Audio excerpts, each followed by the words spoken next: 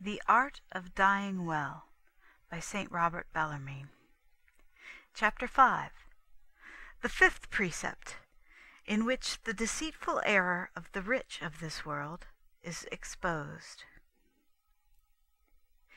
In addition to what has already been said, I must add the refutation of a certain error very prevalent among the rich of this world, which greatly hinders them from living well and dying well. The error consists in this: the rich suppose that the wealth they possess is absolutely their own property, if justly acquired, and that, therefore, they may lawfully spend, give away, or squander their money, and that no one can say to them, "Why do you do so? Why dress so richly? Why feast so sumptuously? Why so prodigal in supporting your dogs and hawks?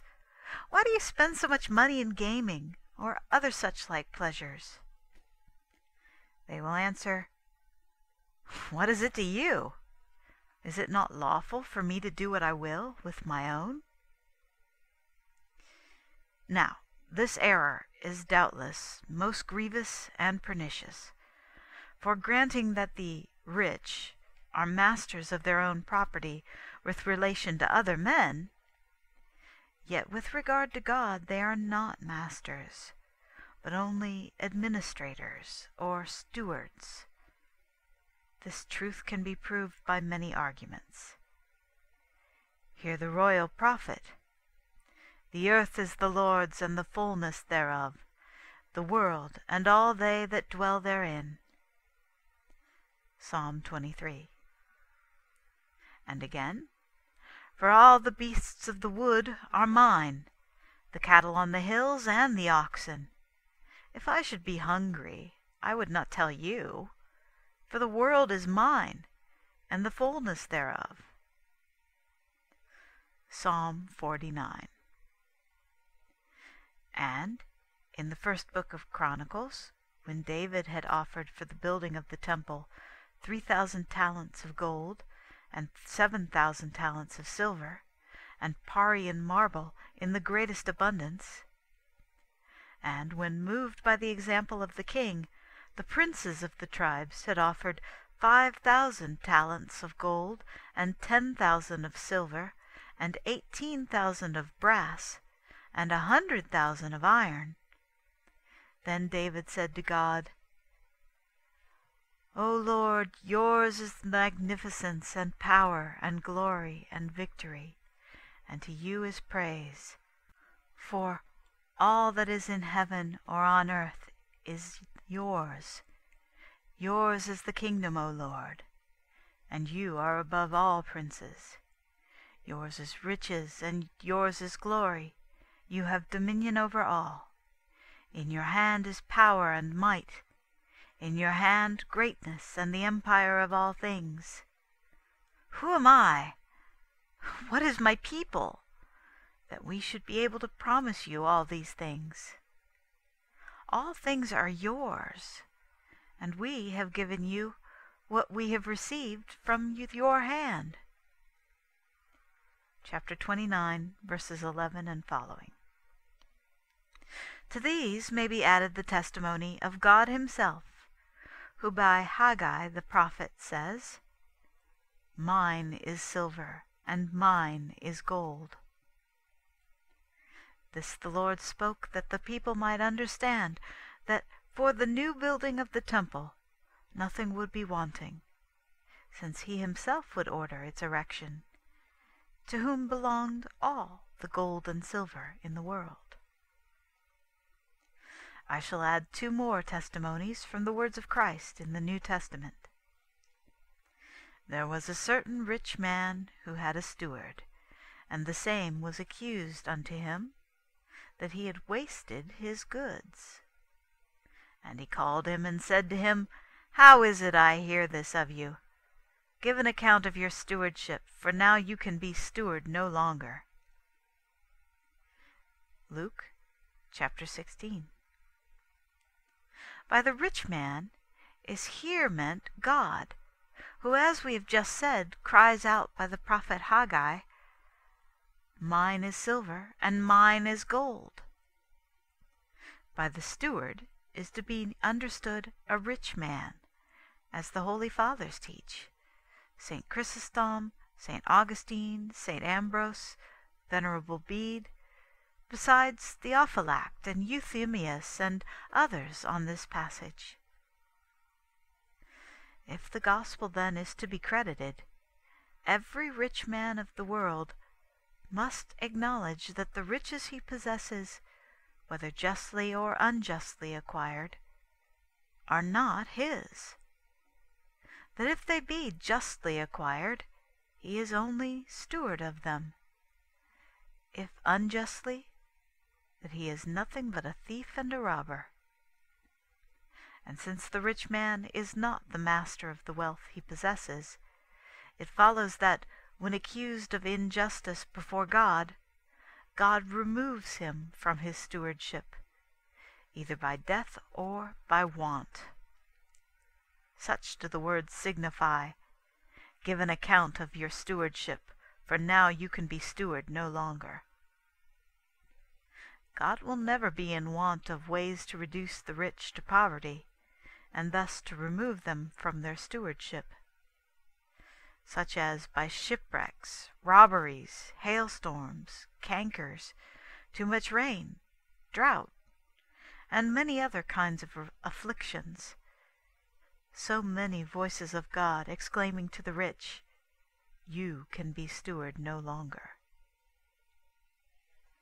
But when, toward the end of the parable, our Lord says, "Make friends of the mammon of iniquity, that when you shall fail, they may receive you into everlasting dwellings," he does not mean that alms are to be given out of unjust riches, but of riches that are not riches, properly so speaking, but only the shadows of them. This is evidently the meaning from another passage in the same Gospel of St. Luke.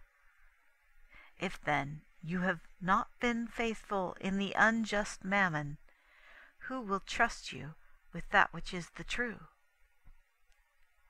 The meaning of these words is, if in the unjust mammon, that is, false riches, you have not been faithful in giving liberally to the poor, who will trust you with true riches, the riches of virtues that make men truly rich?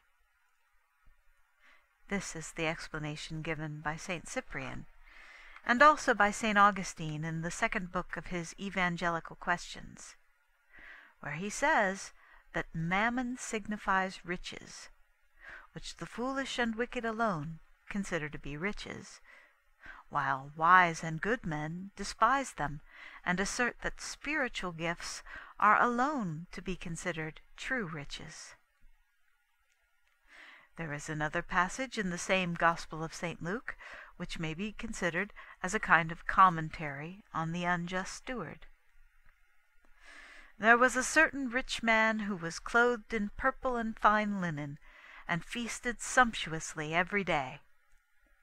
And there was a certain beggar named Lazarus, who lay at his gate, full of sores, desiring to be filled with the crumbs that fell from the rich man's table, and no one did give him any.